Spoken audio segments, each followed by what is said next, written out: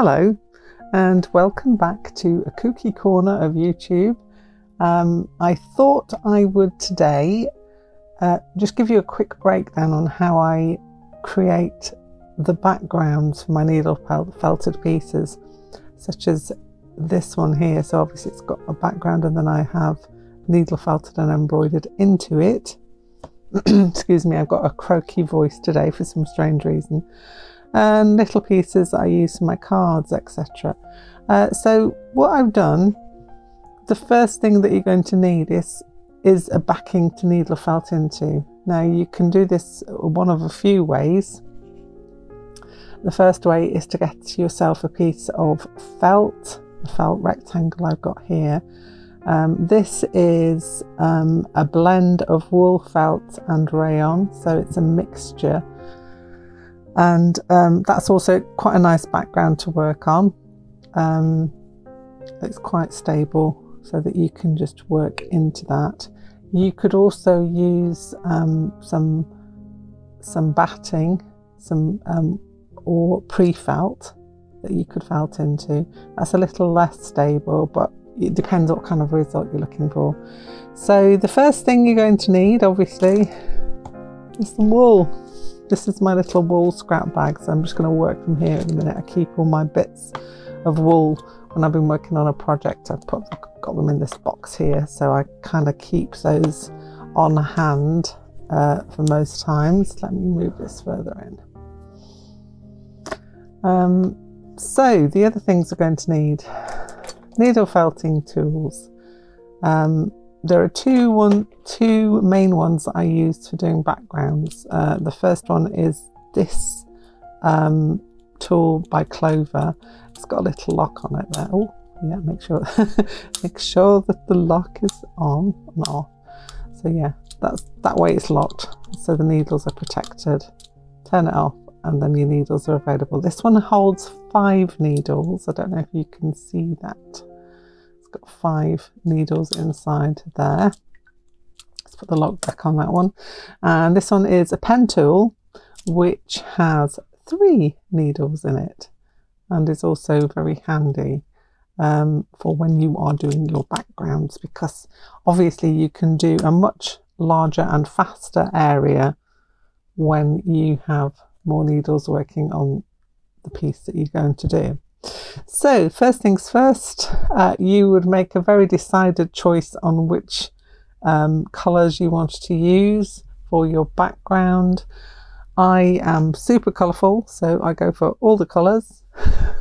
I do apologise as well if my camera wobbles slightly. It's on my desk, and when I move, which is not ideal, is it? It's not ideal, but we will try and go through this as best we can. So I am separating out a few fibres that I'm going to use on my background here. Just very gently pulling them apart. If you remember from previous videos, if you try and pull too hard, then the fibres will clench together and they won't move. They'll be like that. No, I'm not moving. So if you do it gently, then they come apart gently. So I'm going to lay down my first fibre there. Let me move this up a little bit so that you can see. So that's the first one I'm going to lay down. I might even put another bit of that in there as well. Oh, I've got a pipe cleaner attached to that. Oh, and now I've wobbled the camera again. Do forgive, thank you. Okay, so let's get this separated. A little bit there. You can do whatever you like. It is up to you. You can choose your own colours. You can go wherever the mood takes you. This is really relaxing. I find it a very relaxing thing to do, because you kind of, especially when you're doing backgrounds, it's just nice and therapeutic. And as I like to remind people when when I'm talking to them, I have the patience to stab something over 1,000 times. It kind of keeps people at a distance. Joking, of course.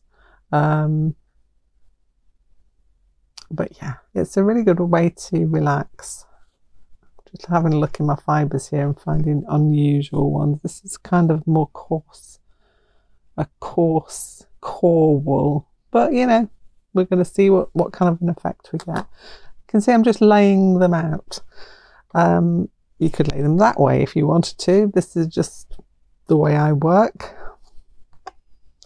So just grabbing bits from my box here. Let's see what we've got in there. All kinds of stuff in here. It's my little bit box. She's getting a little bit depleted at the minute, so I think I'll go back into some other colours that I've used. Let's have a bit more of that core wool going on there. You can see it's core wool. It's got little bits of debris in it from when it's been carded. And just take those out. You can always pull them out when you've needled it in anyway. Got some more purpley colours somewhere. Do jump out at me, piece of, oh, here we go. That's nice. Let's have a bit of that. So I'm just going to spread that out. That seems to have been compacted. I might have rolled that up for another use. It's a good thing about this. You can just use whatever you've got, and even little tiny bits. I save everything. I am a wool womble. I'm just going to put that back down there. I've got enough to be going on with for the moment. So let's pop that to one side. And, oh, hello. Everything happens on this desk. And what I'm going to do now, I have laid my, didn't introduce this boy, did I? I've laid my piece of base felt onto this felting mat. It's a Clover felting mat, and it's the I think there are two versions. There's a smaller one and a larger one. This is the larger one of the two. So then my base felt piece has gone on the bottom. Obviously, then I've laid my fibres on top. So what we do now is we've got our tool, our needle felting tool, which I have locked.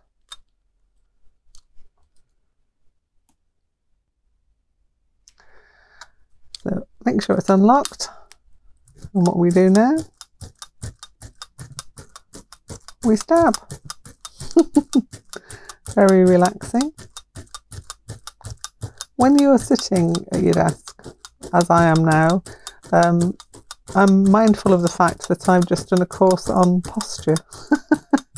It's one of those courses that you do as part of your work training, but also very handy for everything that you do in your life. And you have to consider your posture when you're sitting here in order to do this. Don't hunch over your work, as I sometimes have a tendency to do.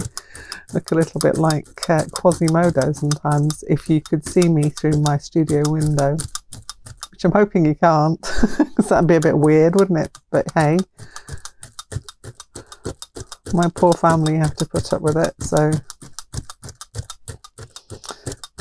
you can see that the fibres are going down nice and easy. Very relaxing. I don't have to think about things too much, just making sure that I am felting down all the areas of the loose wool into the piece below.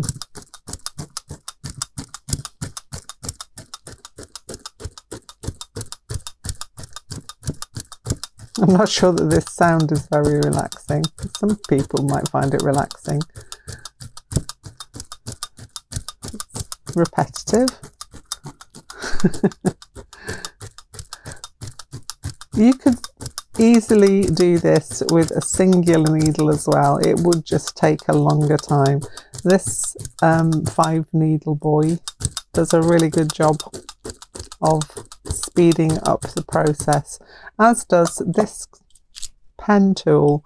So again, if you have only got this, it's a Clover one again, so handily the needles and the place where the needles end only come to the same depth as the brush mat that I have underneath. This tool is handy when I start to add in different elements of felt on top. So say if I wanted to put another piece on top and make it into a circle, as I've done on these. So this tool or the singular tool, which is this one here, that's my singular needle in a little holder. You don't have to have a holder, but I'm extra. You could just hold the needle. It's just a little bit safer for my fingers to hold on to something like that. But yeah, so that's handy for doing small details, or for, in fact, our point of interest, you could add in another thinner line of either yarn. If you've got some wool yarn, you could add that in, or just a thin sliver of your felt just to add in there. And that is when your singular needle or this pen tool come in handy. I'll pop the lid back on that before I stab my finger inadvertently. So you can see that this is all getting nicely felted down, giving you a really good base to work on. Okay, so I'll just put the safety on there. So we can see if I lift up this and turn it over, you see all those fibres on the back. That's how you know that it's felted in. You can see all those fibres have made their way through to the back of your base felt.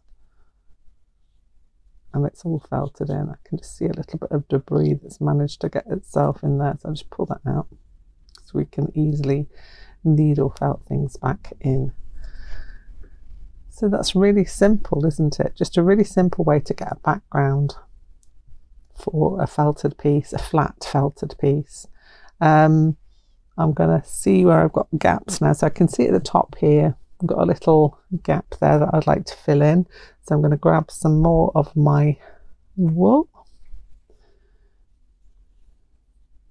So kind of just lay it on top of where I want it to be. If you go over the edges of your base piece, it doesn't matter, because you can do one of two things, and I'll explain that in a minute. So, oh, take the safety off. Oh, no, wrong bit that way. Taking off the safety, back to jabby, stabby, stabby, stabby. I'm going to do a course called Jabby, Jabby, Stabby, Stabby, the art of needle felting. Oh, I do like to amuse myself. Well, at least I amuse myself, even if I amuse no one else. So, making sure that you're going over the whole area. I'm just going to go back over the whole thing again, just because. And you see how quickly we've managed to build up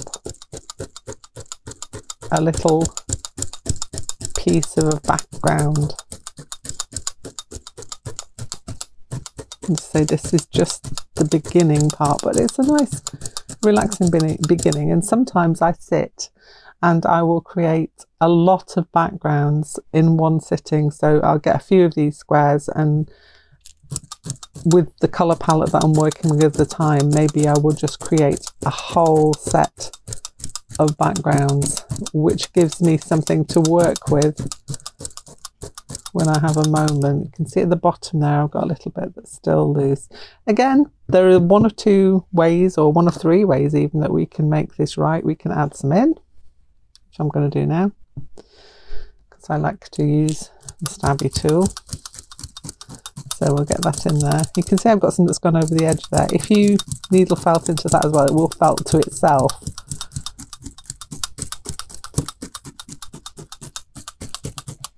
Got a bit of a gap there. So let's pull some more of this out.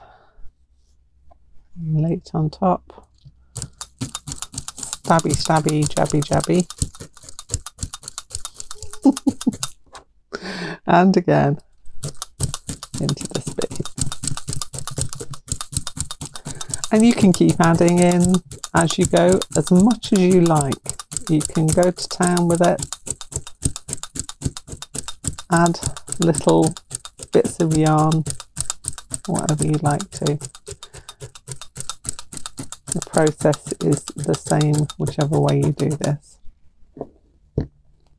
Now, let me just put safety on that. So two things you can do You can either, you could trim down the edge with a pair of scissors. I've seen that bit's not quite felted in, so let's go back into that. You could trim down the edges with a pair of scissors. You could take the edges and fold them in and needle felt them in. I sometimes find that makes my edges quite thick. Or if you're feeling footloose and fancy free, you could just leave the edges as they are and just have it as an extra decoration. Sometimes I've done that on pieces where I've left just the raw edge of the felt. Obviously you pull off anything that's going to come off on its own, but bits like that you could just leave as a decoration. That is a bit too long for my liking. A lot of my pieces, if I pull this off, by the way, I put that back in my bit box because you never know when that's going to be handy. So now I am just literally trimming off the edges, pair of scissors.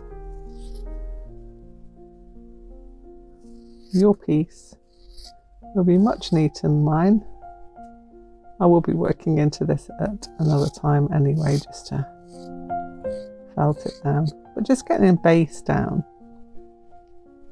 and having these beautiful little pieces of jewel-like felt colours hanging around on your work desk. I find that gives me inspiration to create things, and so these small pieces of work can be just mounted like I have done with this one on a piece of backing canvas. I have obviously worked into this. It's got embroidery, it's got wire pieces, it's got additional pieces of felt that have been put into it, but it all came from a base like this one. So do have a go yourself. Let me know how you get on in the comments. I'm going to leave you now because the sun has arrived at my desk and it kind of makes me happy because the sun's there, but it also makes it not so easy to see what I'm doing. So for this point, I will now leave you. Go and enjoy your day and your weekend, or whatever it is you're doing this week. And I will see you very soon, where I will be doing a different technique, or continuing maybe with this one and showing you how I do adding in of different pieces into my flat felted pieces. Have a great day and take care, and bye for now.